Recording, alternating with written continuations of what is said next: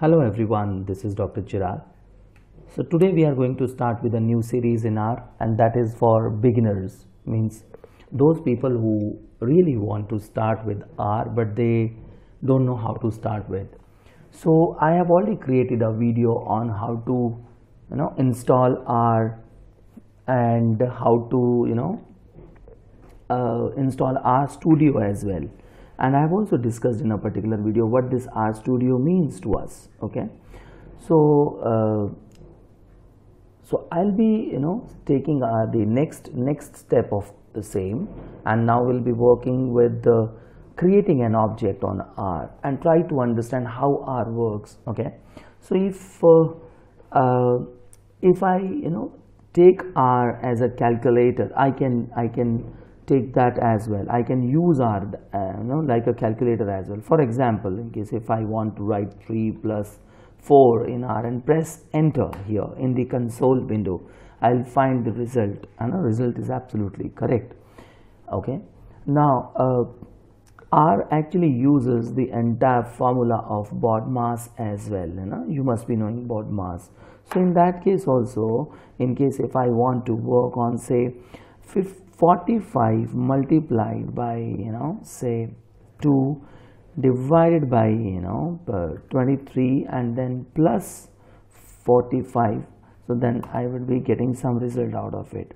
So it's actually using the formula of BODMAS, which we people have learned in our primary classes. Not only that, in case if I want to use these parentheses, means brackets, so R will be giving preference to these brackets first. So how it is possible? So let's see that as well. Okay, so here in R, if I write 3 plus 4 divided by 2, okay, you will get some result. In case if I press enter, so this is now 4 is divided by 2, which will be 2, and then 3 plus 2 is 5. But in case if I say write 3 in parenthesis, 3 plus 4, and then divided by 2, it would be some other result will come, because now here it will first solve this 3 plus 4 and then it will solve the another operator. So all the operators of mathematics, be it multiplication, which is denoted by this star. In case if you want to use division, it is being denoted by this backslash. Or in case if you want to use plus, yes, addition, and this is subtraction. So all the operators can be used here in R. Not only that, we have other operators as well. For example, double star is there, double percentage is there. Okay, and we have other operators as such. Okay, this as well. So we will also learn. Okay, but that will take some time. Please wait for that. Okay, so let's go to the next step. That when we start with R, we start creating an object in R. Actually, whenever we start with creating an object in R, because nothing is being saved here. In this particular case, you have solved some numerics here and nothing else. But have you saved anything here? No, you have not saved. So how can you do that? So we'll be learning about that. Okay, and what is this and what is this object in R? What do you mean by this object? See, object, R is OOP language, object oriented programming language. What does that mean actually? You have to create an object and then you'll start working on that particular object. What do you mean by creating an object in R? What do you mean? It means that when you create some object, say for example, you must have heard of a term called variable. So we cannot call a variable in R. You create a variable by creating an object only. Okay, and then you can start working on that. Not only that, if you want to create a graph, how would you refer to that particular graph? That I'm referring to that particular graph. So that will be saved as an object, and then we can refer to that particular graph as well. Not only that, in case if I want to create a table, in case if I want to create a data set, and how I'm going to refer to these table, these data set, because I am creating them as an object in R. So nothing else. So in case if there is some entity in R, how R will recognize that entity? That recognition is with reference to an object. Okay. So R will be creating an object, and then R will refer to that particular object. And then how to give name to that particular object? How to give name? Yes, we can give name as we give name, as we do nomenclature of any other variable. The only thing that we need to take care of, we will not be using spaces in giving the name to the objects. Okay, for example, if I want to give name, Rajesh Kumar. Okay, Rajesh Kumar. So I cannot give this particular name to that particular object because there is a space. Either I should put what we call underscore, or I can write it without any space here. Okay, so that is possible. So this is one thing that I need to take care of. What is the second thing that I need to take care of while creating an object? Is the case sensitiveness. Okay, R is case sensitive. In case if you give a name as age, okay, age to that particular object. Okay, so this age has A capital, G small and E small, but here this age is different than this particular age. I mean, these two objects are different. Why? Because this is having a small a, this has a capital A. Not only that this age is also different from these two ages. Why? Because it has got two other capitals. Even this age is also different from others because it has one small and two cap. So you have to be very careful of one thing, and what is that?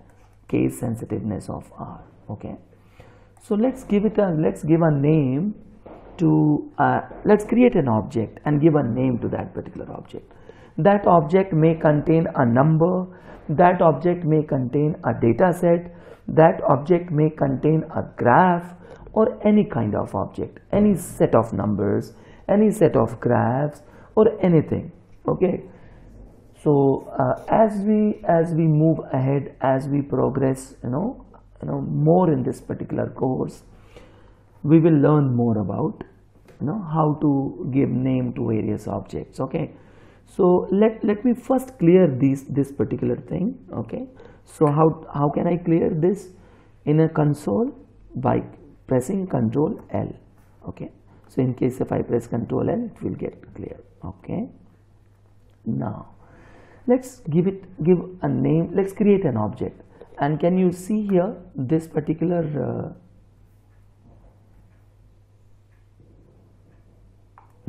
space, this space, which is called environment is empty. What does that mean? It means in case if R has got some object, okay, that will be shown here in this particular window,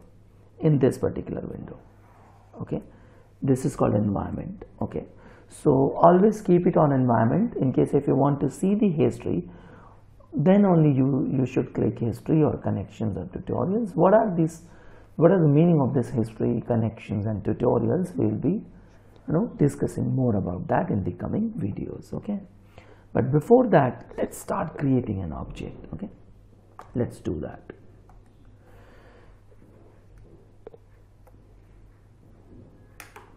So here I want to create an object. Say the name of the object is X, and please mind that this X is a small x. Okay, so sign of assignment.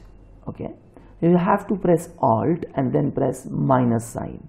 Okay, which is adjacent to the plus sign key. Okay, you will get this particular sign, which is called sign of assignment.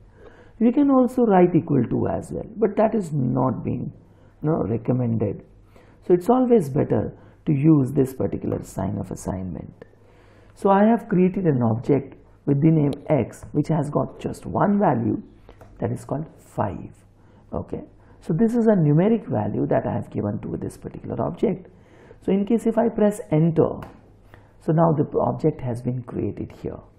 Okay, you can see here this particular object has been created. So there is an object which is x and whose value is 5. Okay, now R has got something to work upon. Means R has got an object with the name x, and I can work on that particular object as well. So if I want to ask R to recall this particular object, so there are two ways. In case if I write print and then parenthesis, I'll write x. So R will immediately recognize the object because you have created that object. Press enter and you will find, and R has given you the value of that particular object. But for the simplicity and for the ease of the users, in case if you just write x and press enter, you will again get this. So R actually takes it as you really want to recall. Now what is the beauty of this particular script pane? Okay, you will find this script pane absolutely empty. So here whatever I am writing on console, this particular console pane, okay, it cannot be saved. Okay, here I can save as a script. So here I am writing x and then the same thing as 5, but here this particular script will not run in case if you press only enter. You have to press control enter in case if you want this script to be run. So control enter. So here this script has already been run. In case if I ask R to print this particular object which we have just created, that is x. Okay, so control enter. So see the result that we are going to get, that we can see in the console window. So whatever you are going to do here, okay, you can see the results here. So in case if I want to create another object, say y, okay, and say y is 7, it's another numeric object I have created. So control enter. Okay, now I have created another object with the name y. So I have two objects with me, okay, and these two objects are x and y, and I can see that in the environment pane that yes, the objects are there. So can I work on these objects? Yes, I can, because these objects are already there with R and R recognizes these objects. So can I start working on that? Yes. So let me do something with these objects. Can I work on some operators that we have just learned? Yes. X plus y. I would like to see that. Control enter, and here as I told you that the result can be seen here in the console pane. So this is x plus y is 12. I can see that. Okay, now can I see x minus y as well? Yes, I can. Control enter. Yes, x minus y is minus 2. 5 minus 7 is minus 2. Yes. Can I also do x multiplied by y? Control enter. Yes, 35. X divided by y? Yes. Let me not write here. Let me write here x divided by y. Control enter, and I got the result. Okay, if you see, the results have 1 2 3 4 5 6 7 decimal places. So can we reduce these decimal places or can we increase? Yes, that is also possible. That we will be learning in the upcoming videos. So what we have learned as of now, how to create objects in R and how to work on those objects.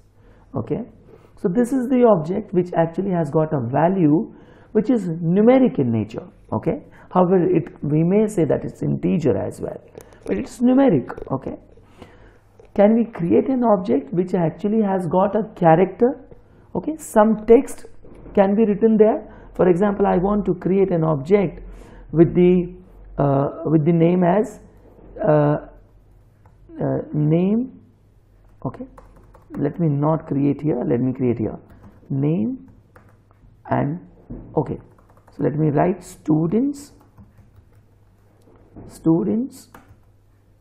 okay, sorry, students name.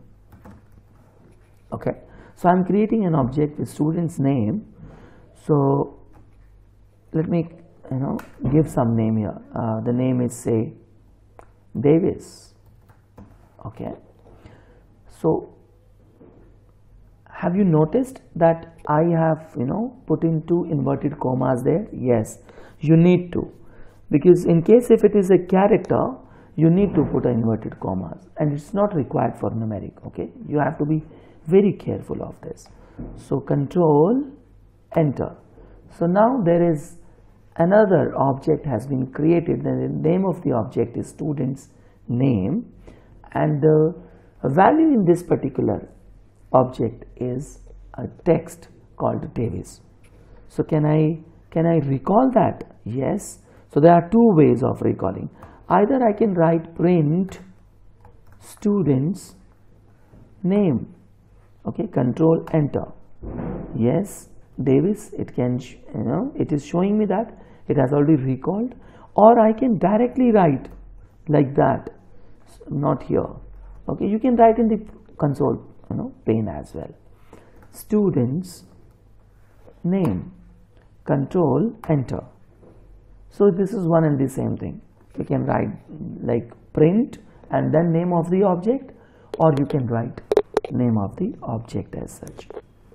So I hope that this video is helpful for you as far as creating an object in R.